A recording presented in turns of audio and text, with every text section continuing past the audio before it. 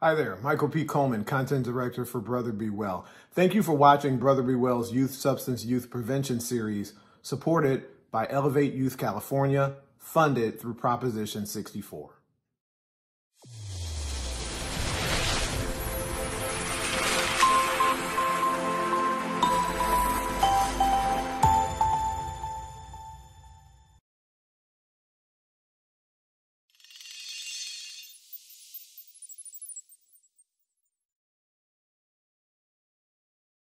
Can, Roland, you talked about how addictive these prescription drugs are. And again, we've got a whole separate conversation talking about cocaine and heroin, but these prescription drugs are really addictive. Can you quickly walk us through what the risk factors are for addiction? Some of us are more predisposed to addiction than others, I understand. So can you quickly walk us through that? Yeah, real quickly. So one, there is a genetic predisposition. So it's a nature versus nurture argument.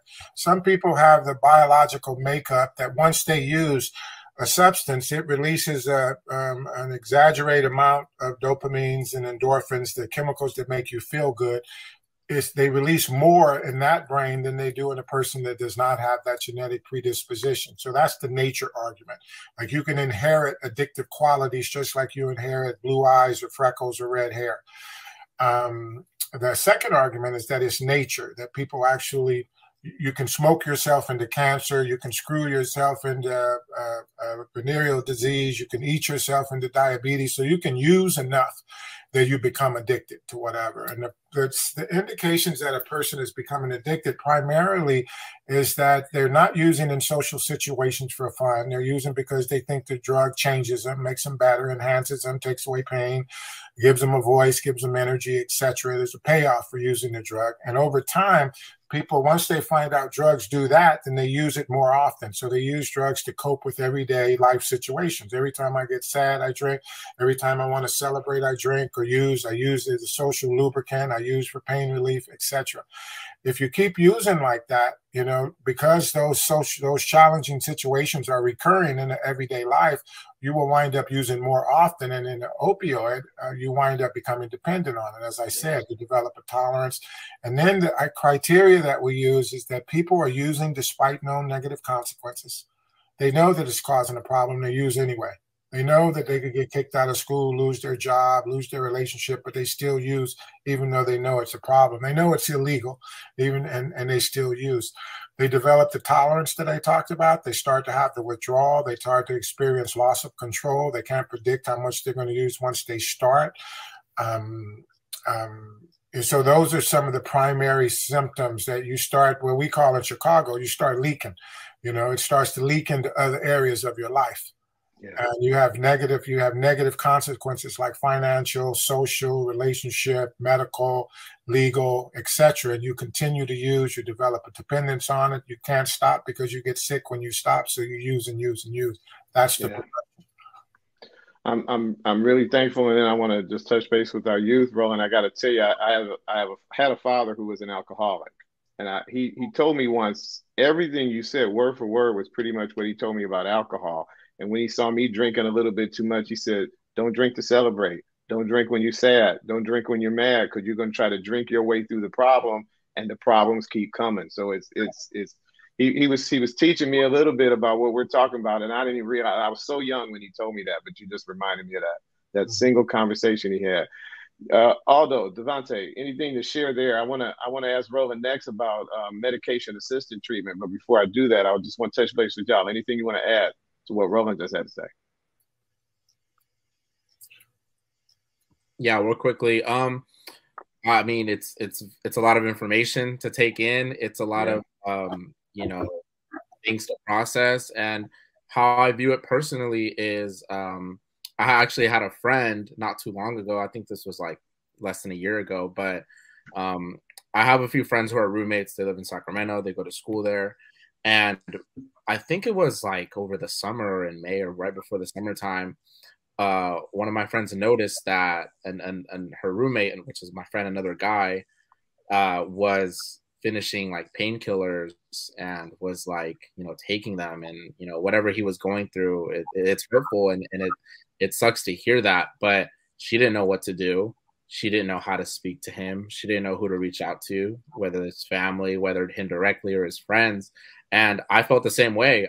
I couldn't believe it. And I didn't know how to approach him and what to say.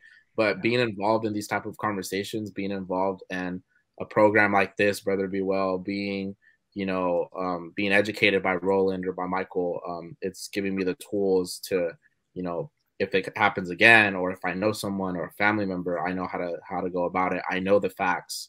I know probably what they're thinking about. I know the withdrawal symptoms and all those things. So that's what I have to say about this. Appreciate it. And thanks to Roland, we know what to look for in somebody using. He's taught us a lot already.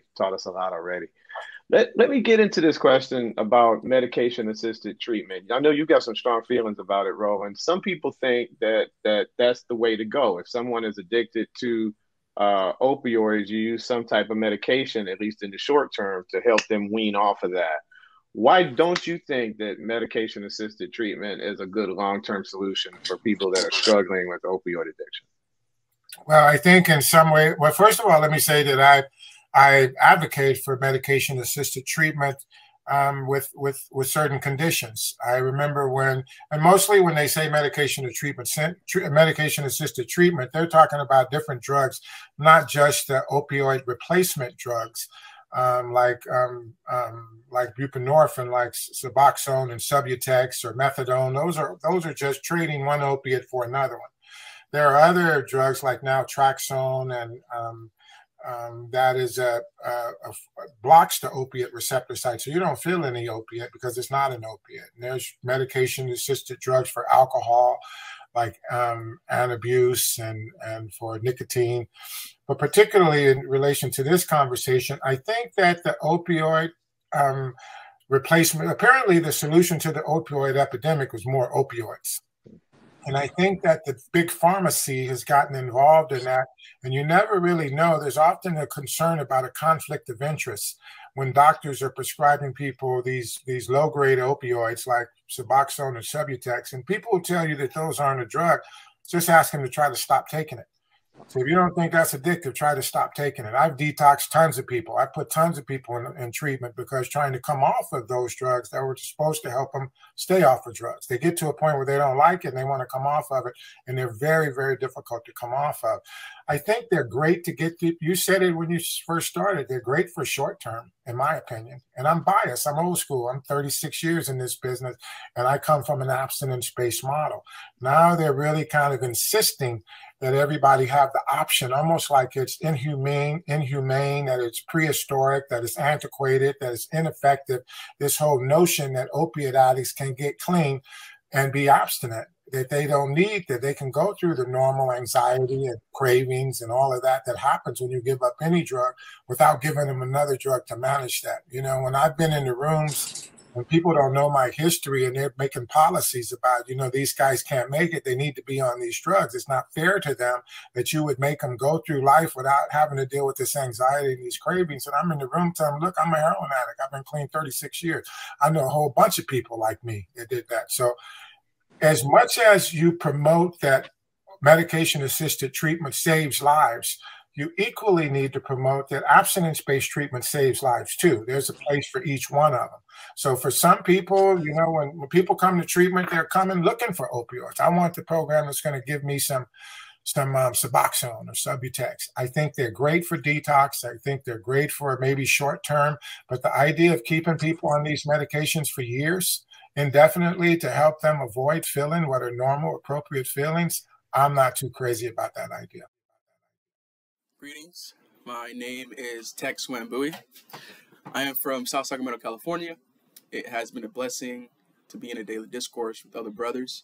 The conversations have been robust, stimulating, and engaging.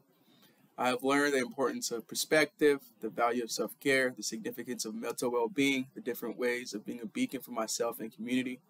On top of that, I have gained wisdom from experienced individuals that have enlightened me and the other brothers on topics such as substance abuse, different forms of therapy, the Diagnostic and Statistical Manual of Mental Disorders, in short, the DSM, and more importantly, life skills of how to grow and maintain character as a professional, student, son, and brother. I would like to conclude by thanking each person that was involved with the Summer Academy for Brother Be Well. In addition, I would like to give a special shout out to Justin Martinez, Connor Crump, Christopher Jacobs, Roland Williams, Michael Coleman, and the behind-the-scenes team for always being ready on providing us with the best experience with information. It kind of sucks that I won't be in a space with my fellow brothers, but I am excited to grow from the experience we all shared as we embarked on the journey. I am thankful for the Summer Academy, and I look forward to learning more from the program and supporting and ensuring we can grow, sustain, and maintain the youth, because our future is dependent on what we do today for ourselves and each other. As always, brothers, be well.